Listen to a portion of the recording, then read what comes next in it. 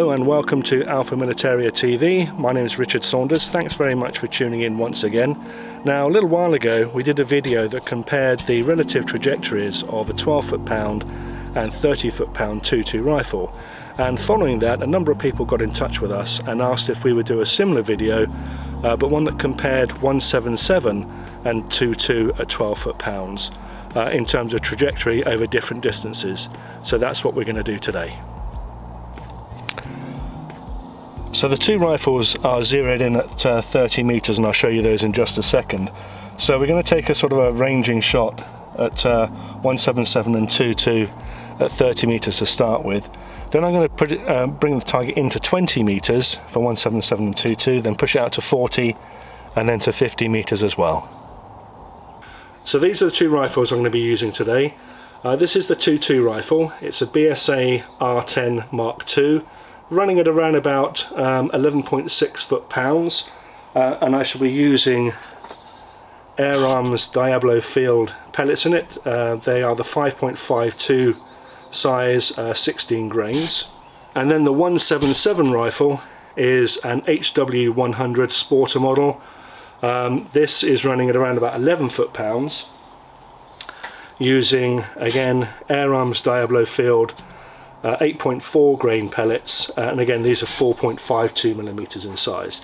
Now, the debate as to which caliber is best for hunting has been raging probably as long as there has been air guns and pellets, and the truth is they both have their plus points and their minus points, but we'll put them on the range, see how they compare, and then we'll see if we can draw some kind of conclusion.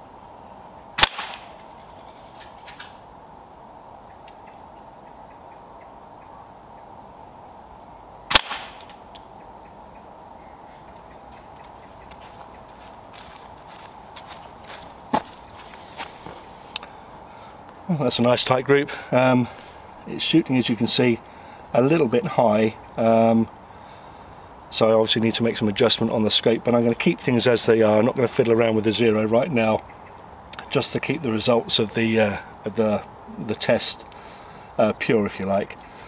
So now I'm going to move this back into 20 meters and see what the difference is in terms of impact at 20 meters.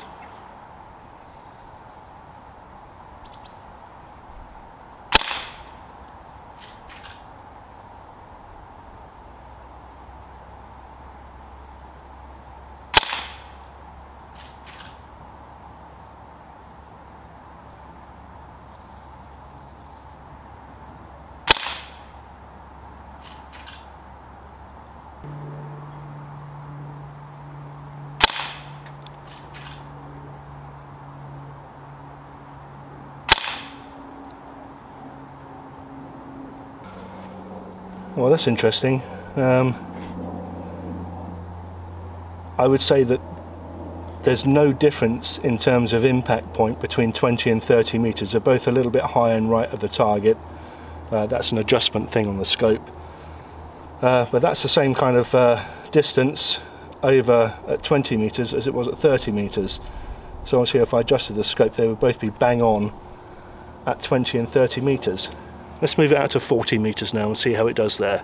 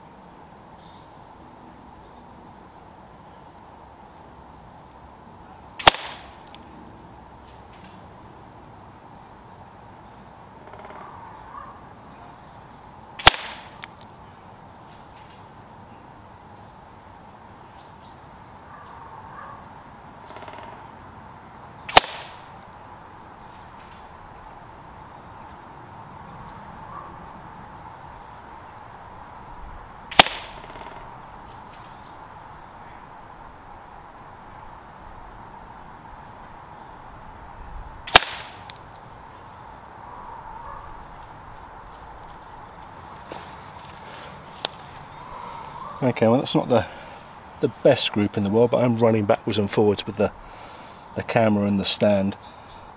That's my excuse. What's that? 6 or 7 pellets in a little group there. Now that has dropped about, I would say, 1.5 inches, 1.25 inches over 40 meters, which is not bad. So let's push this out now to 50 meters and see how it performs there.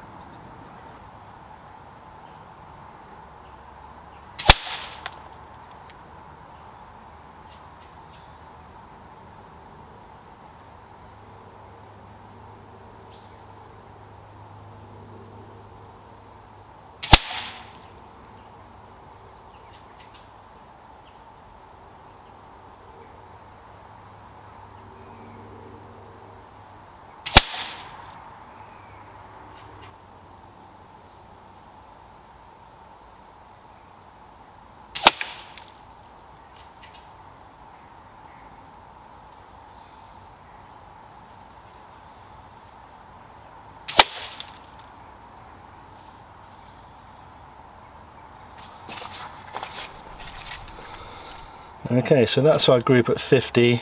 What's that? About a 4-inch drop, I should think, over 50 meters with the 177.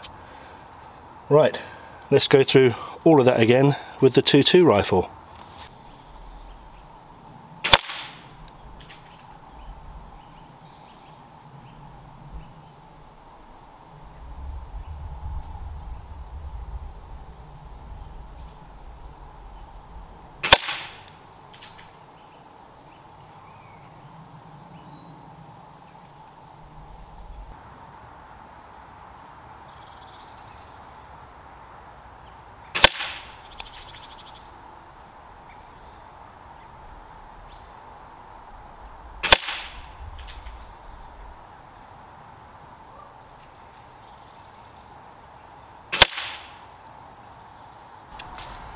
That's 10 shots with the BSA 2.2.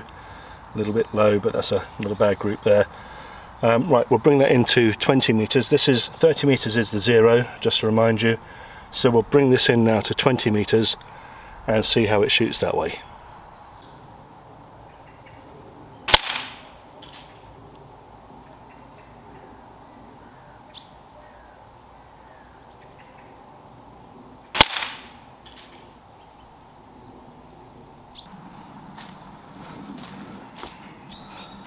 That's about a mil dot high point of impact, obviously aiming at the dots each time, and that's hit, yeah, about a mil dot high, about 1/2 inch high. So let's push this back to 40 and see what happens then.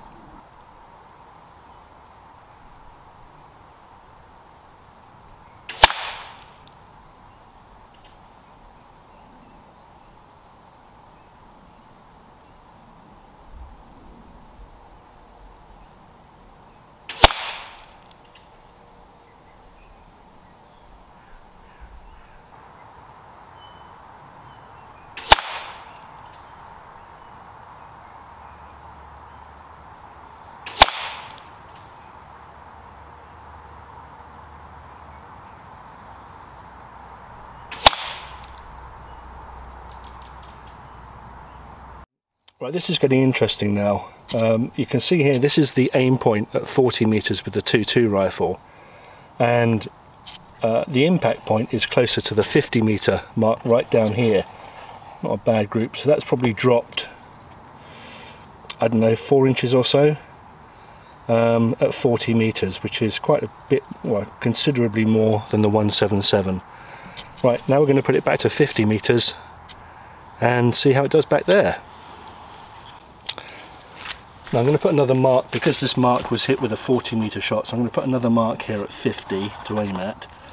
And what I've done is I've pinned another piece of card underneath the board here, in case the shots drop below this original piece of card. So I'm just going to put a little line here so I know where the overlap is, so that we can be accurate when we do the comparison. Right, last few shots at 50 meters with the 2.2.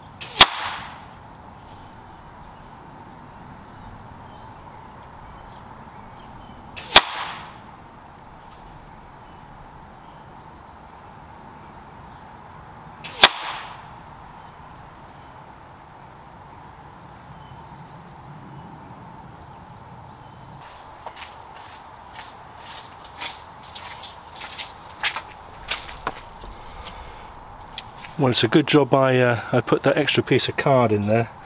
Let me move this back a little bit. You can probably see, so that's our aim point at 50 meters, and the point of impact is down here. Probably 4 or 5 pellets in that group there. So that's a drop of, I don't know, 8 inches or so, which is probably twice the drop of the 177. But let's get the cards back to the range and take a closer look. Right then, so what do we conclude from all of that? Well, let's take a closer look at the target. This is the 177 side, this is the 22 side. And as I said before, both rifles are zeroed at 30 meters, so it's hardly surprising that at 30 meters for the 177 and for the 22, the impact is on the point of aim. Now what's interesting is that for at 20 meters, the 177 has the same impact point as the aim point. So that's telling me that there's no need to factor in any kind of adjustment for targets between 20 and 30 meters with a 177 when you're zeroed at 30 meters. Compare that though to the 22, and I have to apologise, I looked back at the footage and realised that when I was shooting the card I missed it with the camera, but the 22 at 20 meters, you can see there's the aim point there and the impact point is a good inch above it. So that's telling me that if I was to shoot a rabbit at 20 meters in the field, I'm going to have to give it an inch of hold under to be on target. Now pushing out to 40 meters, well, the 177, here's the aim point here, and you can see the impact is only about an inch below it. Compare that to the 22, and there's the aim point there, and the impact is a good 4 inches below it.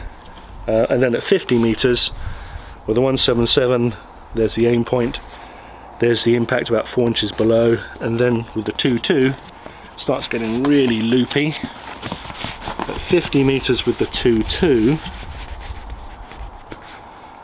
the aim point is up there, and the impact was down here, about a foot below it, getting on for a foot below it. Now what conclusions do we draw from that? Well, you know, the debate as to which caliber is the best for hunting is going to go on and on and on forever and a day. And the reality is that both of them have their benefits. The 177 is flatter, it's faster, the 22 carries more impact. I would say though that the overriding consideration to have is accuracy, because regardless of the caliber that you use, you have to place a pellet very, very accurately to affect a humane kill. And the reality is that the greater impact of a 22 won't compensate for a badly placed pellet.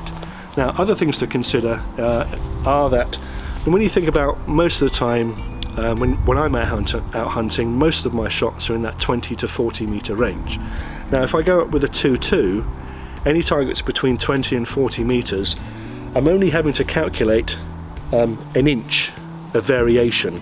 You know, I'm on at 30, I'm on at 20, and I have to hold over by an inch at 40. Now compare that with a 22. Okay, I'm on at 30, but if a target pops up at 20 meters, I've got to hold under by an inch. And if a target pops up at 40 meters, I've got to hold over by 4 inches.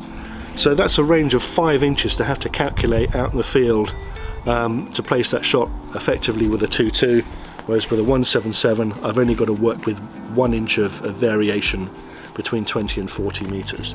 Now of course that obviously means that when you're out in the field, being able to gauge distance or measure distance with a rangefinder is really important. So I hope that was useful. If it was, please hit the like button, subscribe as well, because it does help us out. And if you'd like to know more about a whole range of airgunning topics, please take a look at our website, which is www.alphamilitaria.com. Thanks for watching.